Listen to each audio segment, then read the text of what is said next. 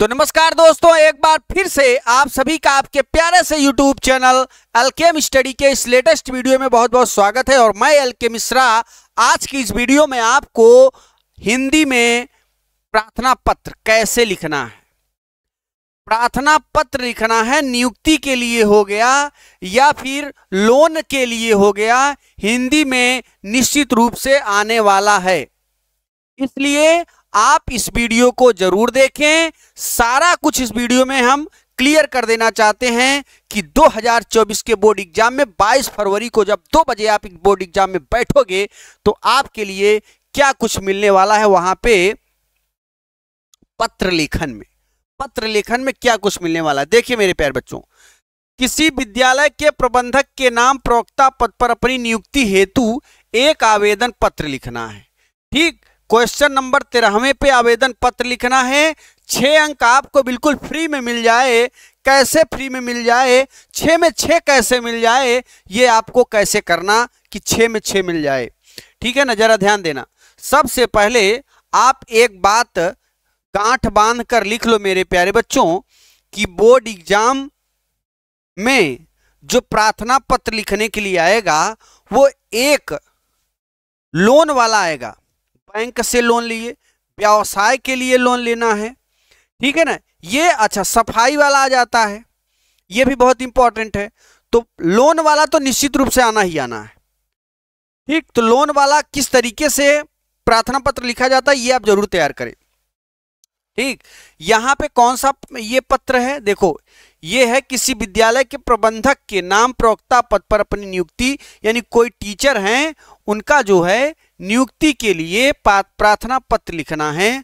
तो कैसे लिखना है, ठीक है ना, किस तरीके से लिखना है। देखो यहां देखो, सेवा में चाहे आप जो भी प्रार्थना पत्र लिखें, सेवा में तो जरूर लिखना होना चाहिए। वहां पे प्रबंधक परमिल इंटर कॉलेज, इसी में जो अध्यापक जी हैं इसी में उनका नियुक्ति करवाना है। ठीक, विषय क्या है, विषय में आप यहाँ विषय डालेंगे।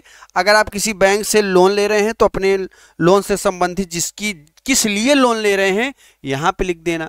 सेवा में यहाँ लिख देना बैंक प्रबंधक, bank manager, SBI bank manager जो भी हो, एसबीआई बैंक मैनेजर, प्रयागराज जो भी हो, कानपुर जो भी हो डाल देना, या बैंक ऑफ बड़ौदा डाल देना, जिस बैंक से आप लोन ले रहे हैं।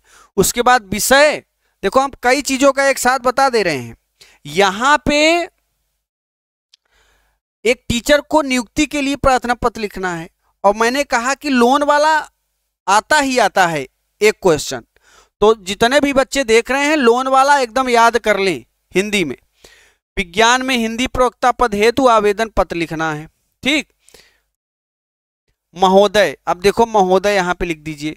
महोदय, दैनिक समाचार पत्र में प्रकाशित आपके विज्ञापन के संदर्भ में सविनय निवेदन है कि, क्या करना है मेरे प्यारे बच्चों, सविनय निवेदन है कि, यहां देखो मैं सविनय निवेदन है कि प्राथमी एक योग्य उम्मीदवार है।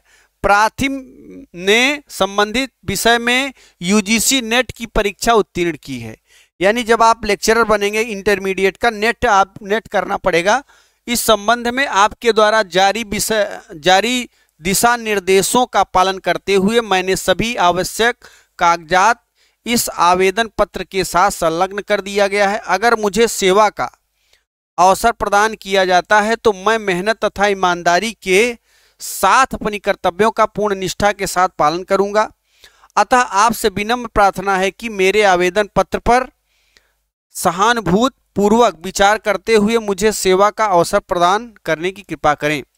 ठीक, इस तरीके से यहाँ पे आपको नीचे दिनांक, भवदी, अपना नाम यहाँ पे जो भी होगा लिख देना है। ठीक, इस तरीके से आपको प्रार्थना पत्र आप जरूर तैयार करें।